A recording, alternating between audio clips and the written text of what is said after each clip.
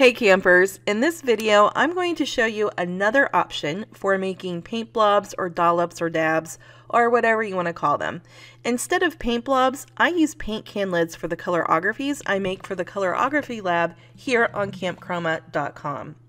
As long as you don't change the original art and design, you are welcome to copy and paste these lids and use them wherever you want. I have the Colorography open for Hail Navy, and I'm going to walk you through step by step the best way to use these lids. You might be wondering, what the heck is a colorography? A colorography illustrates the most important attributes for a paint color. Let's start with hue family right here. The Color Strategist color wheel shows you what hue family Hail Navy belongs to.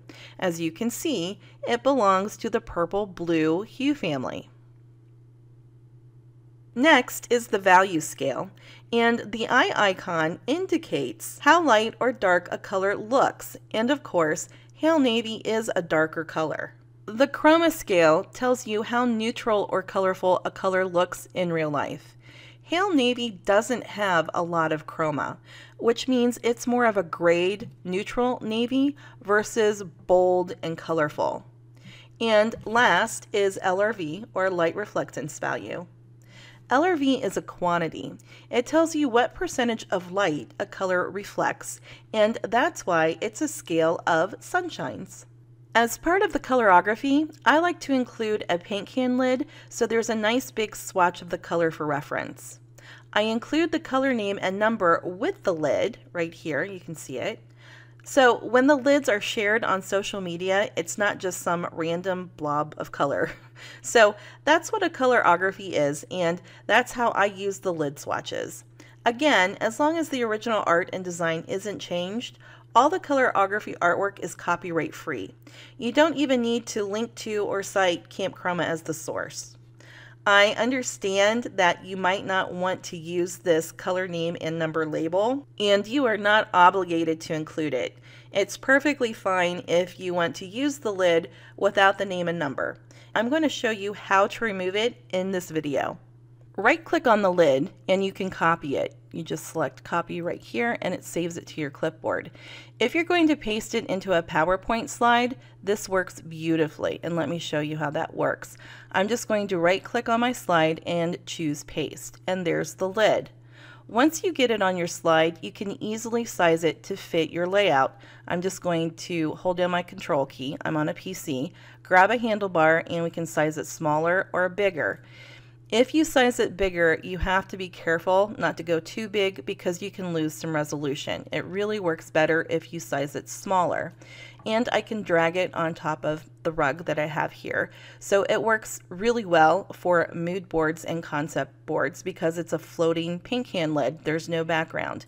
And so it's great for, layering different elements on the board. Unfortunately, this method doesn't work so well if you're using Photoshop. Let me show you what I mean.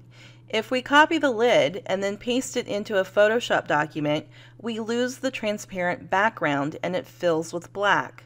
So I'm going to come up here to edit and I'm going to click paste, and there's the lid. I could have also done Control or Command V to paste it in.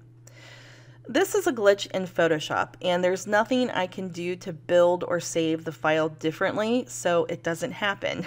Believe me, I have left no stone unturned trying to find a solution for this.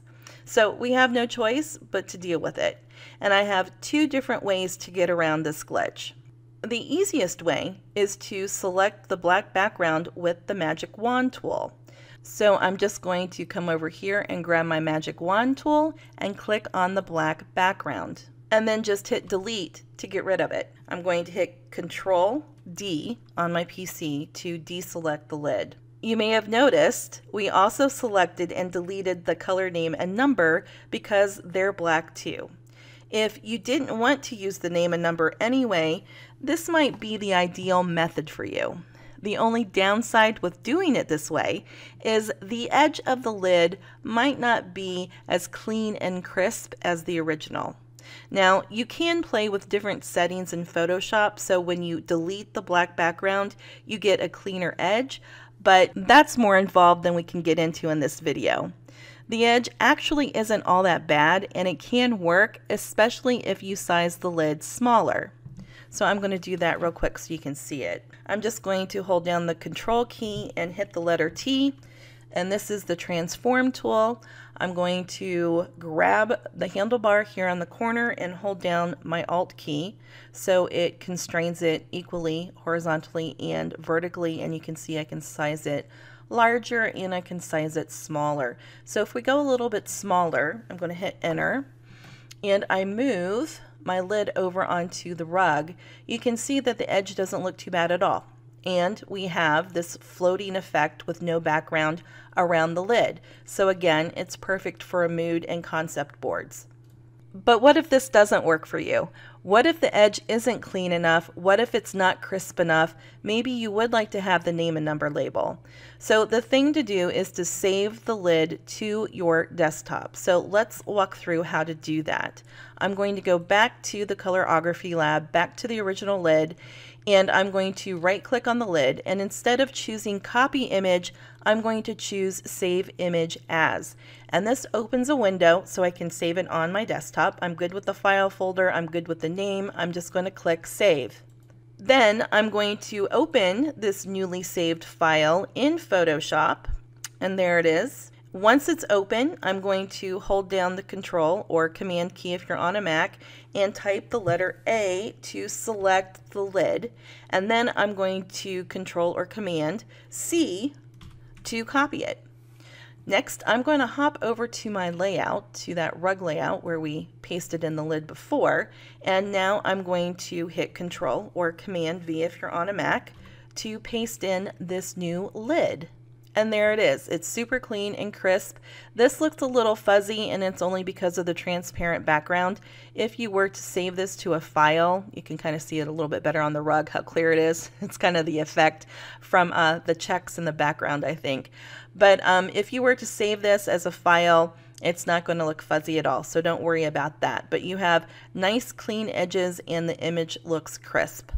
There's no black background, and the name and number was left intact. At this point, if you want to get rid of the name and number, you simply use your eraser tool. And in a few clicks, it's gone. So I'm going to go over here and grab my eraser tool and come over here and just kind of carefully line it up, not to get too close to the edge. And in a couple clicks, it's all gone. And that's it. You have two methods to import these lids or to paste these lids into a Photoshop file. You can either just copy and paste it, or you can save the file to your desktop and then open it and then paste it in. We currently have 100 or so colors in the Colorography lab, and we're constantly adding new ones. Our goal is to eventually have all the most popular colors from all the major brands in the lab. If you want to learn more about the color attributes illustrated in the Colorographies, then I encourage you to sign up for the 4 Pillars of Color course. In it, I will teach you all about hue, value, chroma, LRV, and a whole lot more. I guarantee it's the best, most complete, and professional color training you will ever experience. Go to campchroma.com to sign up and start the course immediately. Your access to the course never expires. I appreciate your joining me here, and I invite you to follow the Land of Color business page on Facebook and connect with me on LinkedIn so we can stay in touch. Bye for now.